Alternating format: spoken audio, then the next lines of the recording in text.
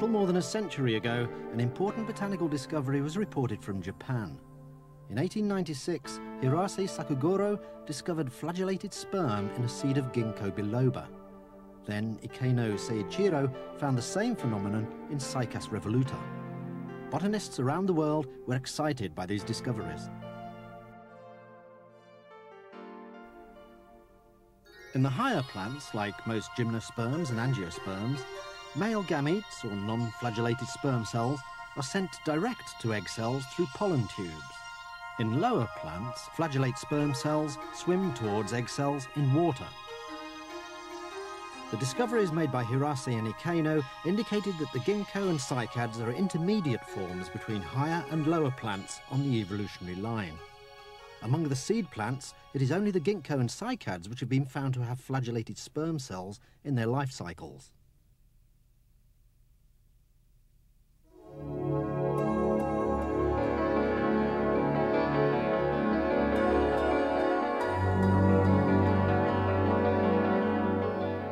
In the last few years, at the end of the 20th century, the detailed process of fertilization of these higher plants has been recorded successfully for the first time in the living state.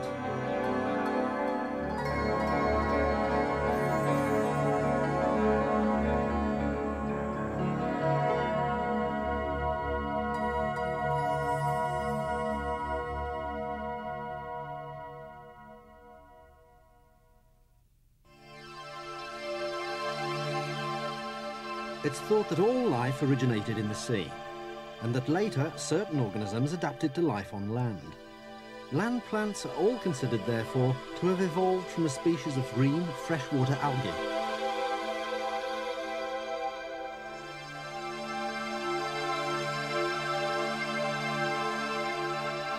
The green alga mesostigma, a flagellate, is thought to be the closest relative to the original ancestors of land plants. The green body seen here is a chloroplast, where photosynthesis takes place.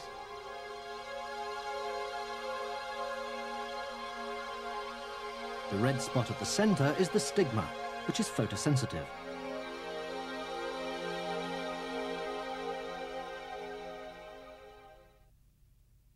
Two flagella are attached to a dimple in the middle. The organism has no cell wall, and the outer body is covered with scales, which is a common feature in primitive green flagellates.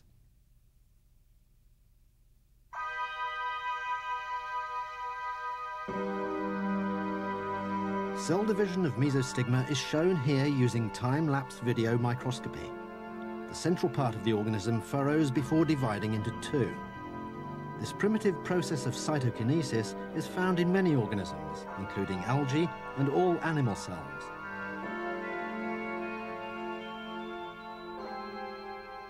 This multicellular green alga, coleochaete, lives in fresh water when in the non-free-living state.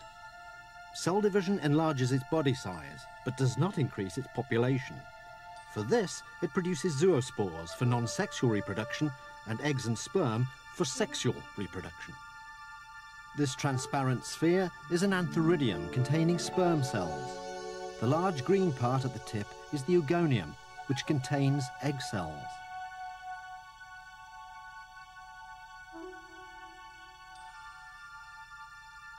The fertilized egg in the eugonium is protected by a covering of cells. This protection is regarded as the first evolutionary step, which led ultimately to life on land.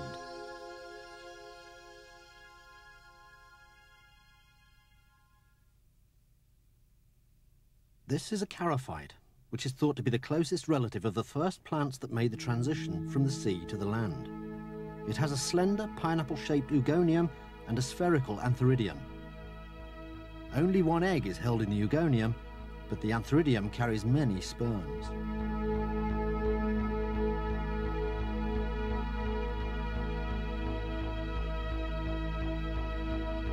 Here, antheridial filaments emerge from the antheridium. These filaments are divided by cell walls into many compartments, each of which contains a sperm. When a sperm matures, it swims out into the water.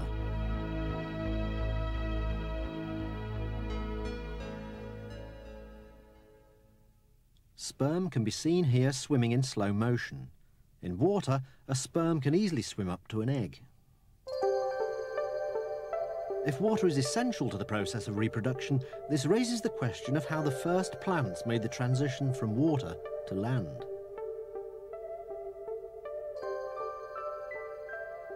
It has long been thought that the first plants to make the transition from fresh water to land were the mosses and liverworts. This is the liverwort Marchantia polymorpha. The part of the life cycle which carries out sexual reproduction is called the gametophyte. The organism needs to live on a wet surface. The structures which look like folded umbrellas are female gametophytes or female receptacles. Many archegonia are found under the umbrellas. Fertilization takes place when a female receptacle is short and the archegonium is covered with water on the ground. This is a male gametophyte. The plate-like male receptacle has many antheridia which produce sperm. When one of these receptacles is covered with water, sperm are released to swim in the film of water from the antheridium to the archegonium to fertilize the egg.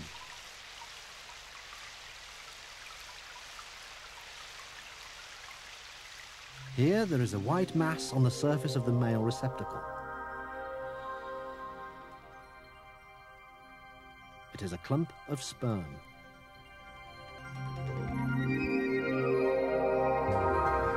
Before long, they will start to swim.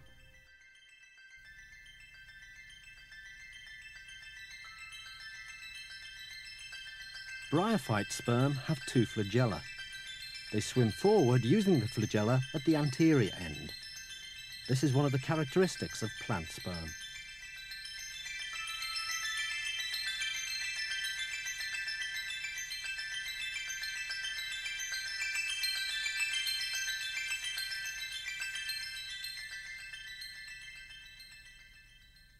After fertilization in the female receptacle, the egg develops into a sporophyte to produce spores.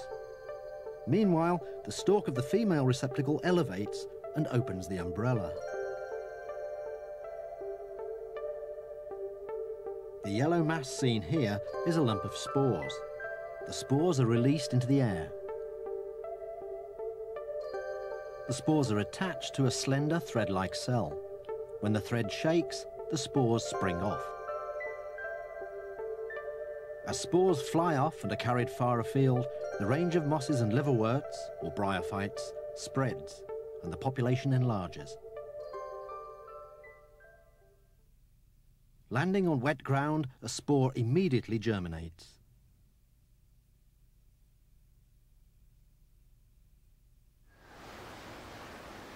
Dark spots on the back of fern leaves are masses of sporangia which contain many spores. Ferns, as well as bryophytes, use spores to increase their population. Ferns have a specialized organ called a vascular bundle through which water and nutrients absorbed from roots are transported to every part of the organism. The presence of this organ is the reason ferns are considered to be higher on the evolutionary line than bryophytes. The vascular system in ferns allows these plants to grow as high as trees. The height of the foliage gives a greater chance for the spores from these organisms to be carried further, to extend the range of their habitats.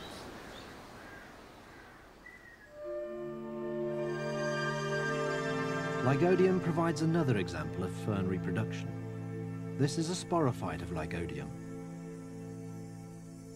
Here, many spores are packed into the sporangia, which are attached to the tips of the leaves.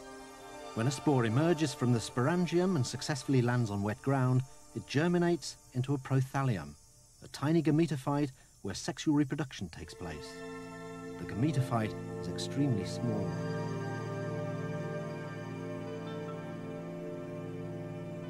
Many archegonia and antheridia are formed on the surface of the gametophyte. These are archegonia. When an egg matures, the entrance of the archegonium opens to receive the sperm.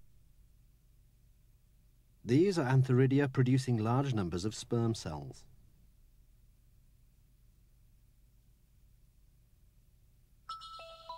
When the antheridium touches water, the lid opens and the sperm bursts out.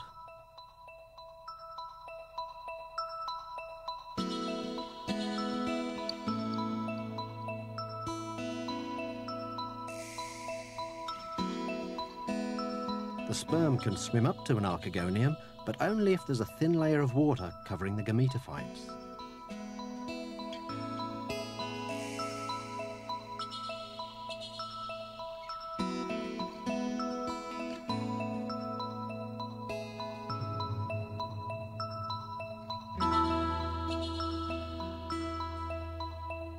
In mosses, or bryophytes, and ferns, otherwise known as pteridophytes, water is essential for sexual reproduction. However, the supply of water on land is irregular. So how have the multitude of land plants adapted to this environment? They have developed seeds.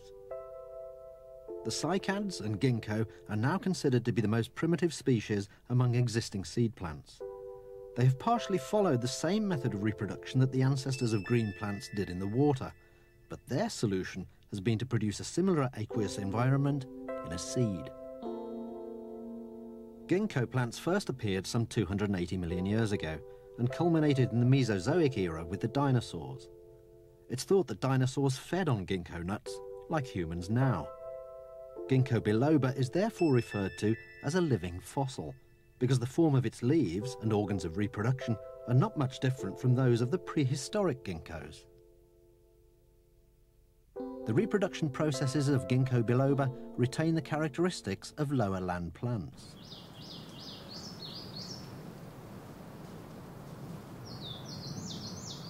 Ginkgo biloba is a dioecious plant, meaning that the male and female forms of the tree exist separately. Close observation of growth confirms that the ginkgo's male flowers open several days earlier than the female flowers. This time-lapse sequence shows the ginkgo beginning to bud.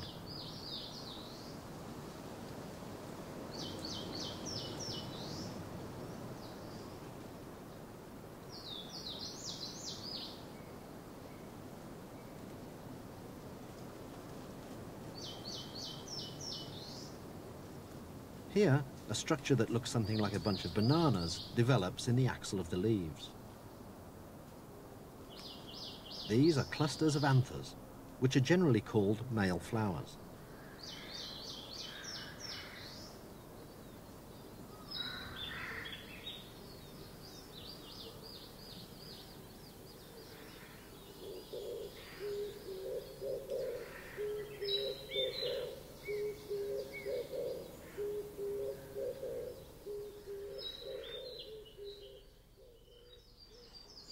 This is a ginkgo male tree 2 weeks after budding.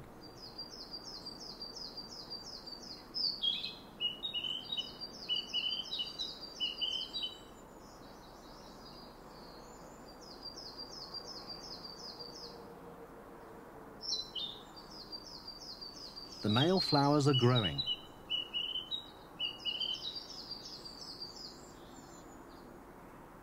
When the pollen is mature, anthers rupture and pollen emerges.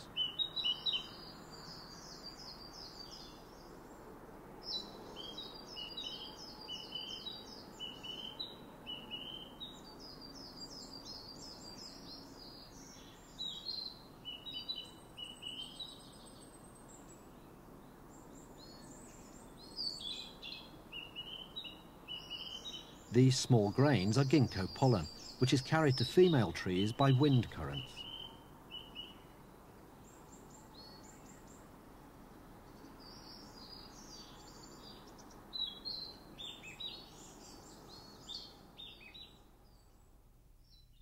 This is an electron micrograph of ginkgo pollen.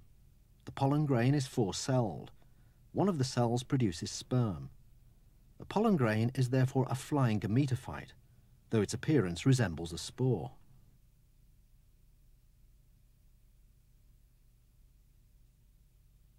This is a female tree at the time when pollen is released into the air by male plants.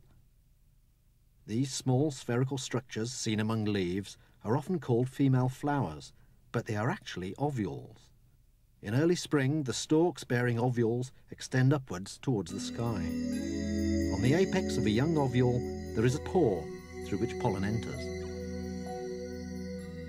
When it's ready for pollination, a mucilaginous droplet is exuded from the inside of the ovule to catch the pollen.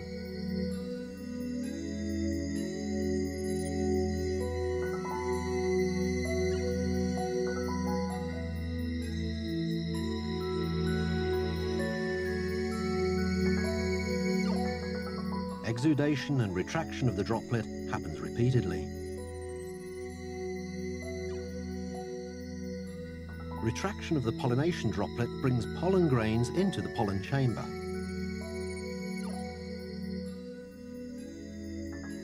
These are Ginkgo pollen grains.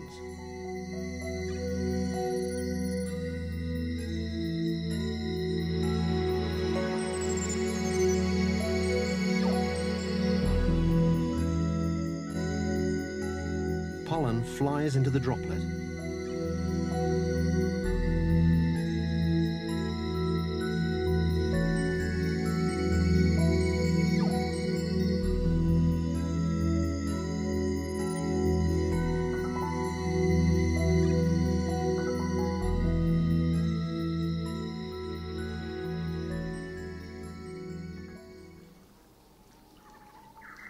Fertilization does not occur immediately after pollination because the egg is not produced at this time. After pollen enters the pollen chamber, differentiation of the female gametophyte starts in the ovule.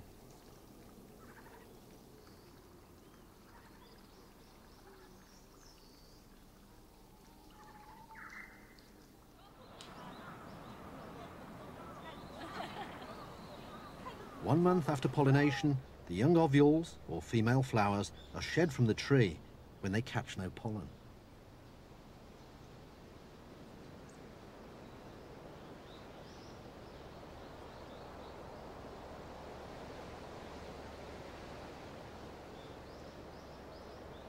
The inner structure of a pollinated ovule is shown here. This is a thin section through an ovule. It shows one of the pollen grains inside. A female gametophyte is in the process of developing.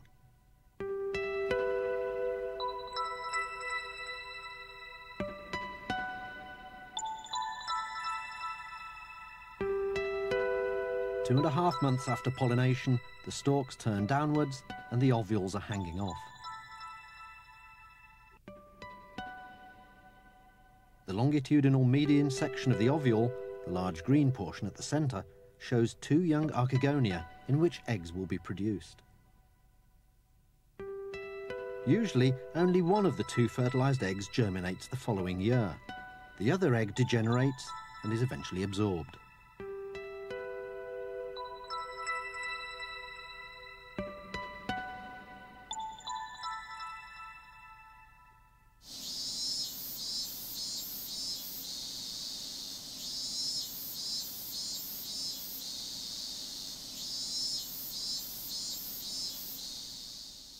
Four months after pollination, pollinated ovules have grown large on the female tree. Inside the archegonia, egg cells are maturing.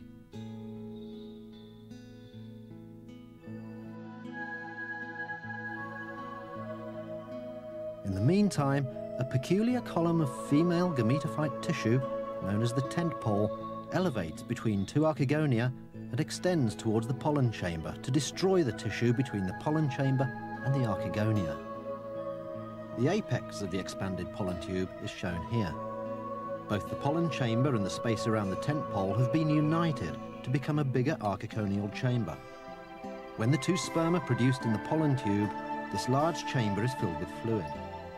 This fluid could be regarded as the seed produced in the seed. A central cell, which will later differentiate into two sperm, can be seen inside the stretched pollen tubes. At this stage, the archegonial chamber has not yet filled with liquid. The C appears in the archegonial chamber around the time the sperm are released. This sequence shows how sperm cells are differentiated from the central cell, shown here. The long portion at the centre is a nucleus.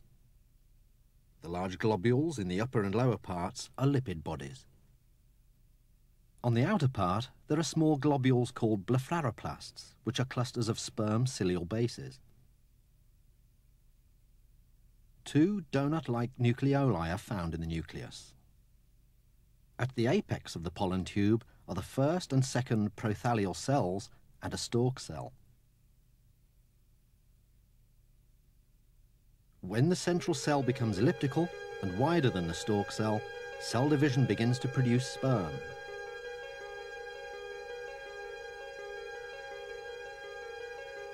Chromosomes appear inside the nucleus.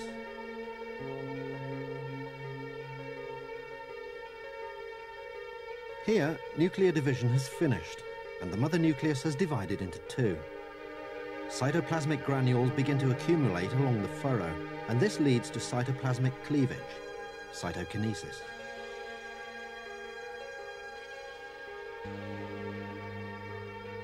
Division of the central cell can now be seen. Look carefully at the line which has just appeared. An inwardly invaginated furrow developed and the cell divided into two.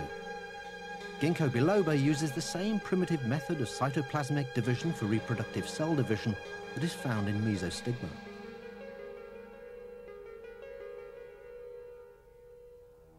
Two divided cells can be clearly seen here in longitudinal section. The lines in the middle are the cell membranes of each cell. As cytokinesis is completed, a great number of cilia develop on the spiral band from the blepharoplast.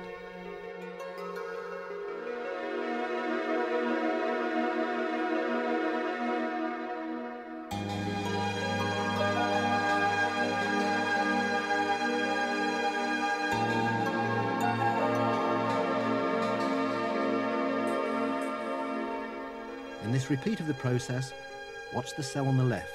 It shows clearly how the cilial spiral develops.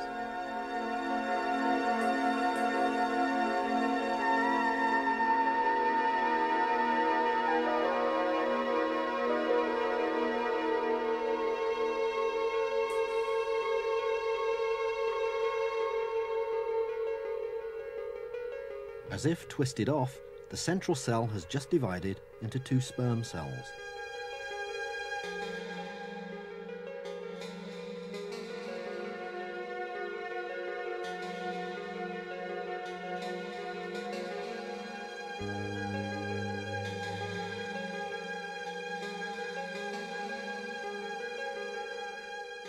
Now two sperm are produced. In the spring, pollen grains, or male gametophytes, are carried by wind currents to ovules, or female gametophytes. The pollen grains are caught and pulled into the pollen chamber by retraction of pollination droplets. During the 5 months following pollination, the pollen grows large enough to form two sperm, absorbing water and fertilizer from the female tissue, a nucellus.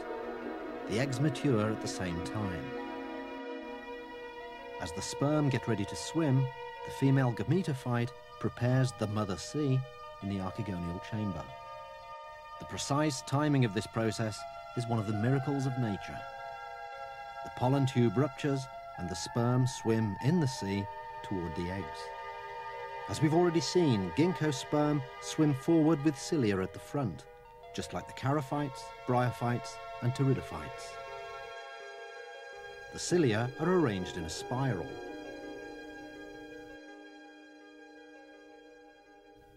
Here, in an electron micrograph, can be seen the fine structure of the cilial bases. The basal bodies of the cilia are aligned in parallel and are attached to a complex multi-layered structure.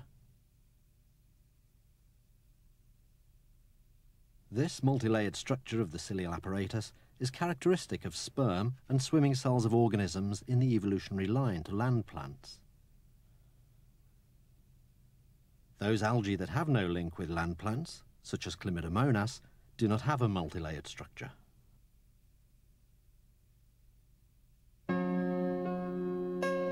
During fertilization, Ginkgo biloba excretes reproductive liquid from its own tissue to create the sea in the seed. Compared to mosses and ferns, ginkgo sperm can swim safely in this inner sea and can reach the egg cells more successfully.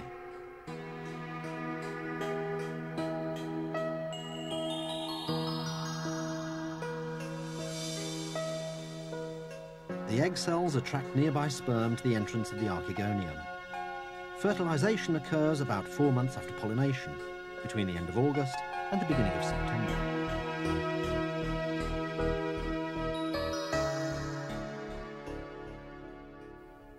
This is the ovule of Cycas revoluta at the time of fertilization. Fertilization of the cycad resembles that of Ginkgo biloba. In October, sperm are produced in the pollen tube. These are mature cycad sperm. The sperm have just been released from the pollen tube.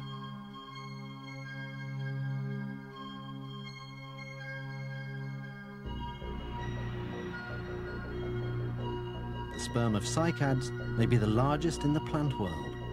They have tens of thousands of cilia.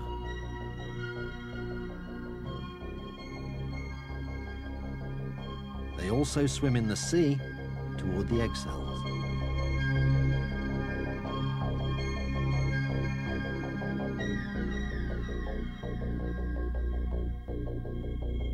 Here, a sperm enters the archegonium. The dark part at the center is the entrance of the archegonium, which holds the egg cells.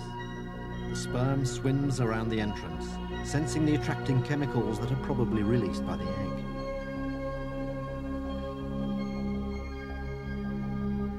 The sperm now enters the archegonium. It takes about 20 seconds for a healthy sperm to pass through, and it has to elongate its shape to get through the extremely narrow entrance. After entering the archegonium, the sperm recovers its shape.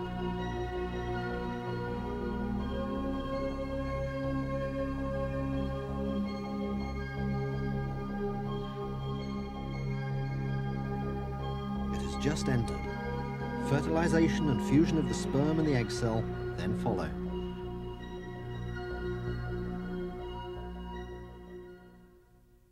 Conifers are gymnosperms, just like ginkgo and the cycads, but they do not produce ciliated sperm.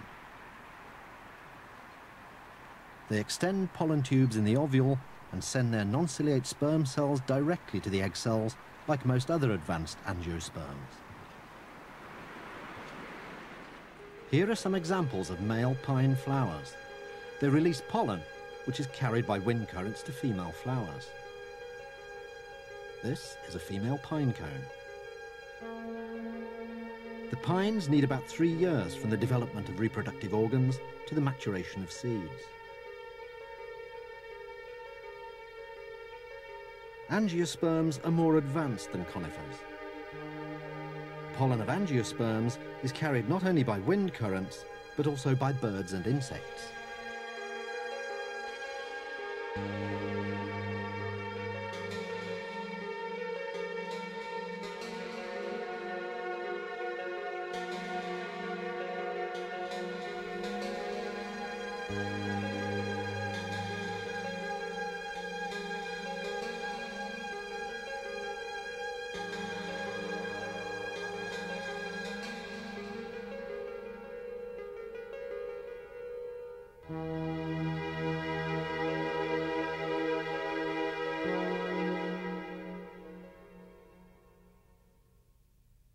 This is Terenia fournieri, which shows the double fertilization characteristic of angiosperms.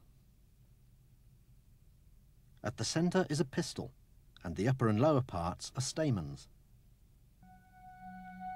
The moment pollen grains attach to the tip of the stigma, it encloses them. Here, pollen adheres to the stigma. Pollen tubes extend, absorbing fluid produced from the pistil.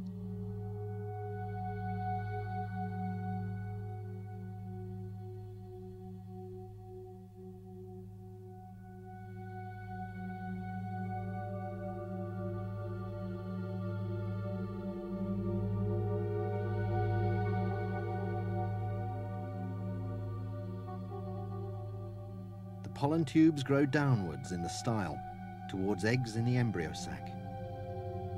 Here is a section of a style showing many extending pollen tubes.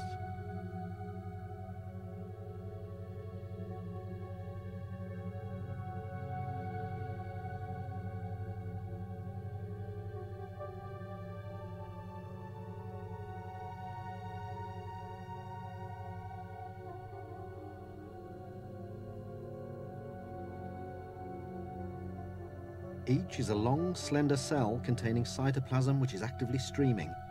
The fluid environment inside the pollen tube and the style is kept stable. It resembles a pipe full of water.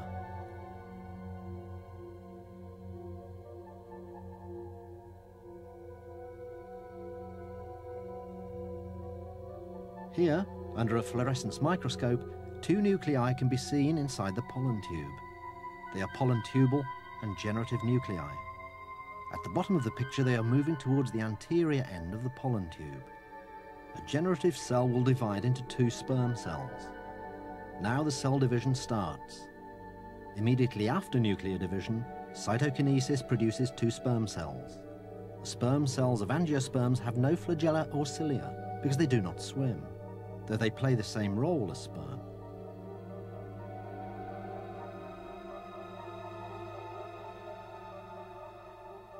The protoplasmic streaming and the movement of the nuclei in the pollen tube seems not to be random, but more of a planned migration targeting the eggs.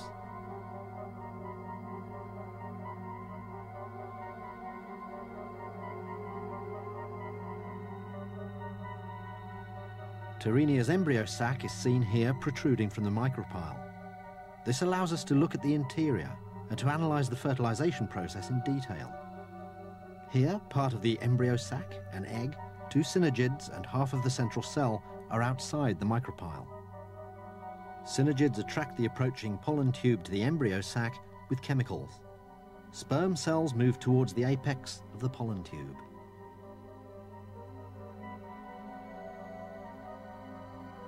In Terenia, a pollen tube will reach an embryo sac approximately 9 hours after pollination.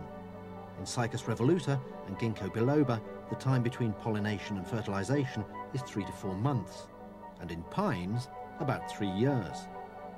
Compared to gymnosperms, angiosperms take a shorter time for fertilization. This results in a higher success rate in fertilization. Here, the apex of a pollen tube is firmly inserted into the center of an embryo sac. Pollen tube bursts open and protoplasm rushes in. Carried along in this flow, two sperm cells also enter the sac. One of the sperm cells fuses with the egg and the other with the central cell. This type of fertilization is called double fertilization, characteristic of angiosperms. Double fertilization was first reported almost simultaneously with the discovery of Ginkgo sperm. 100 years later, the entire process of double fertilization was video recorded for the first time. Mosses and ferns discharge sperm into water externally, and fertilization takes place there. Cycads and ginkgo produce a sea inside their seeds, where the sperms swim and fertilize. Angiosperms, on the other hand, send sperm cells direct to eggs through extended pollen tubes. The process of reproduction is impressive to watch in any organism, because it is the key to life itself.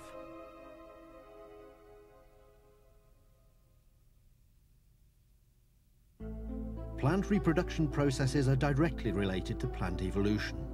The green organisms on Earth are proof of this, and the history of evolution is carried in their seeds.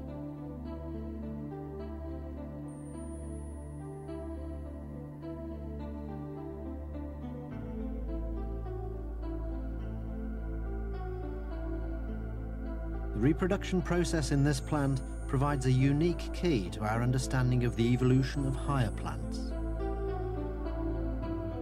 The budding of further evolution begins with the budding of this tree.